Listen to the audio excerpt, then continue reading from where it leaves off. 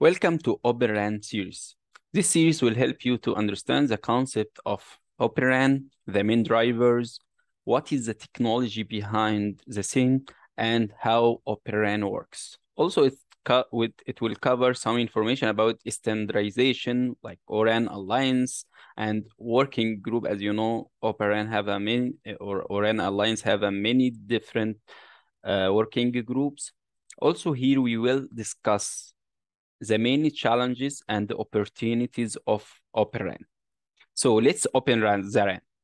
I am Mohammed Abdel Moniem, founder of Moniem Tech 5G and Open RAN researcher and trainer. So let's start. Now, in first episode, we will discuss what is the Open RAN concept. As you know, 5G promises to change the game for all mobile network operators by unlocking new revenues opportunities. In addition to mobile broadband, the operator will be able to offer new enterprise service enabled by, for example, network slicing, private 5G, and edge computing. All of these services will require a unique level of agility and customization from network operator. So RAN, or radio access network, will need to be flexible, interoperable, scalable, and cost efficient. So these are some of the reasons network operators are interested in Open RAN. So let's start by the definition of Open RAN, and after that we discuss why we need Open RAN. So as you see the same word, what is Open RAN is two parts. First part is open, second part is RAN. So the first part, which is open, refers to the use of open interfaces.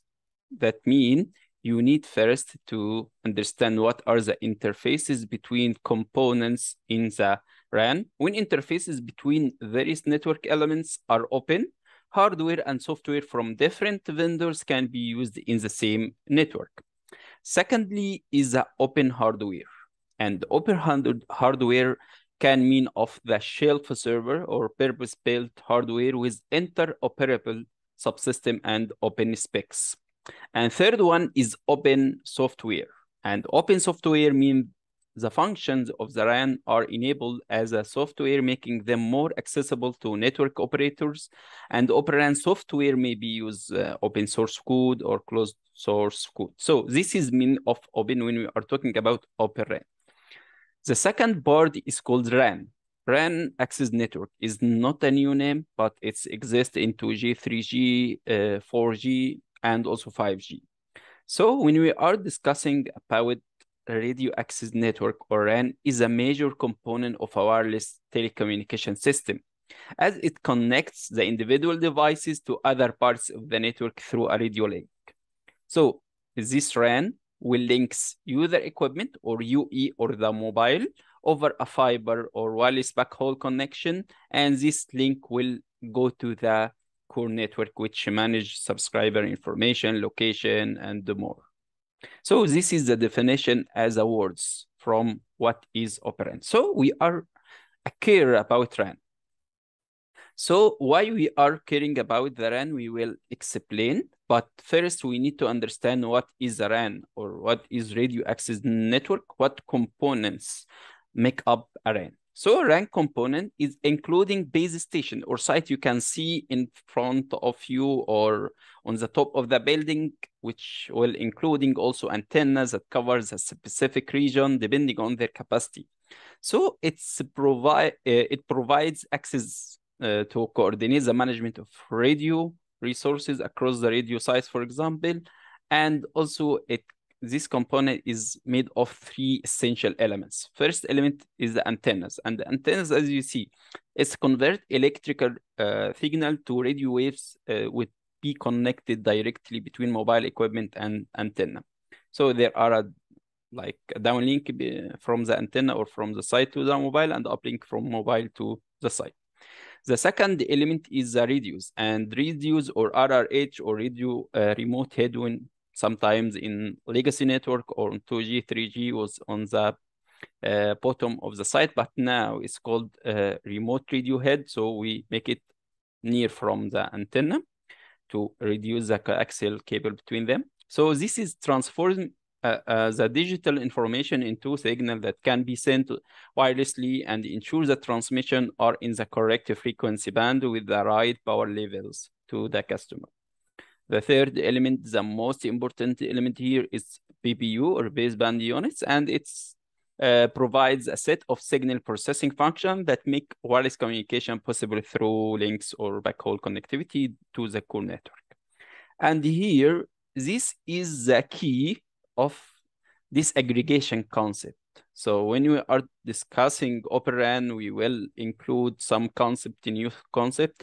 It's called the RAN disaggregation. We will disaggregate this baseband unit to 3 different elements. We will include all of this concept in the upcoming episode, so don't worry for that. So just to rehearse this part, the radio access network is a backbone of telecommunication industry, is a component between the user equipment and the core network, and without RAN, we can't do any communication between the user equipment and core network or any operator. So here, why we care about RAN, why we started to discuss Open RAN, why we are going to discuss importance of Open RAN. As you see, studies indicate that traditional RAN domain is the most expensive part of the mobile network. Around 65 to 70% of total cost of the network is hosted in the RAN.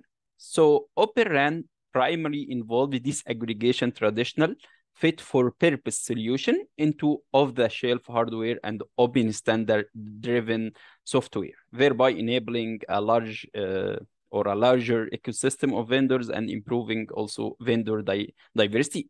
All of this reason we will discuss in the next episode about why Open RAN. Okay, so the combination of the commercial off-the-shelf hardware and the standardized driven solution is expected to offer operators a significant gain in capex and reduction. So in this case, according to some insights, Open RAN can reduce capex by 40 to 50%. So the open standard will provide faster innovation cycles, improve supply chain diversity, encourage automation through something called the RIC, we will discuss also, and also will enable overall network TCO, total cost of ownership, through like new shift of mindset. So this is just introduction about what is Open RAN. We didn't cover more about this topic, but in the upcoming episodes, we will discuss why Open RAN, why it's important, why we need to go or shift or make some trials on Open RAN. And please don't forget to follow me on my website, my YouTube channel, and subscribe just to get notification once the next episode to be uploaded.